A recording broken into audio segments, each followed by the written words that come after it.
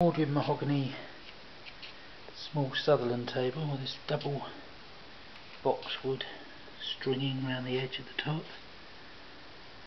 The edge of the table's got this thick satinwood banding, just a nice feature.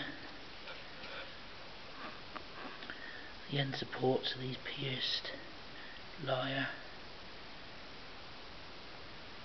splay feet and a platform on the base. And then the leg slides in. So the table closes down to a very compact bit of furniture, and so can be put against a wall. The table can be used with just one flap up, you don't have to have both up. But this is a well made, good quality piece of Edwardian furniture.